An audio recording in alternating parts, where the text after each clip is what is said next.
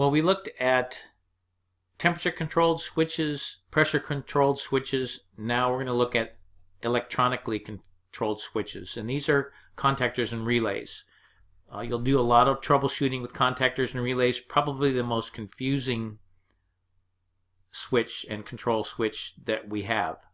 So what it does, it uses low voltage to switch line power, so you can use, for example, your thermostat will switch on the compressor and the fan and the electric strip heat using low voltage controls.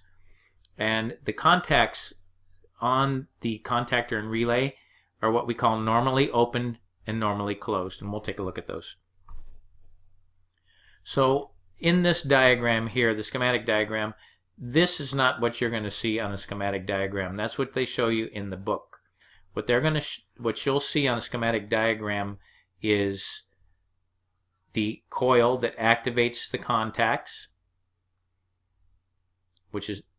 these are two common ones that you'll see, and then the contacts for the contactor and relay, which are the normally closed contacts and the normally open contacts.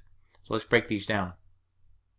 So the way a contactor and relay works, you remember back with induction when you have a coil of wire and you have electric current flowing through that wire, it creates a magnetic field. That's what you're seeing right here. So you have an iron core with wire wrapped around it, and when you apply the voltage and the current goes through this, it creates a magnetic field and it will pull that switch closed.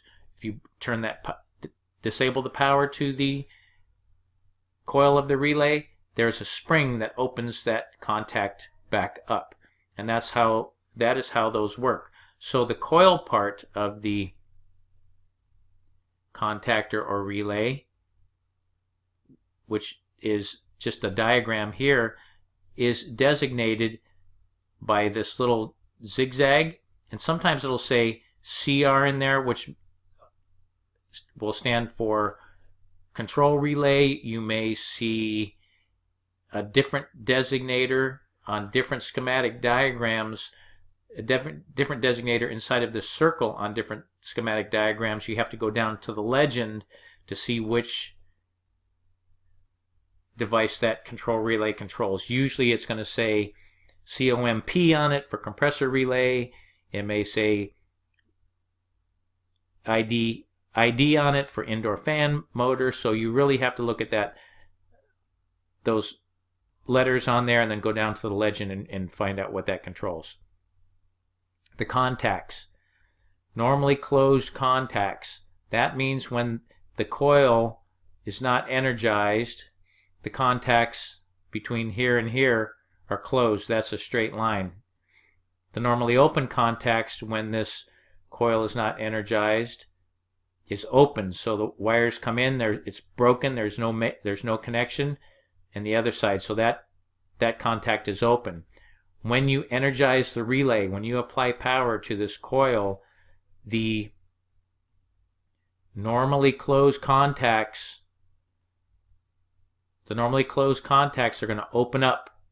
So it's going to switch from this that you see in the diagram to this.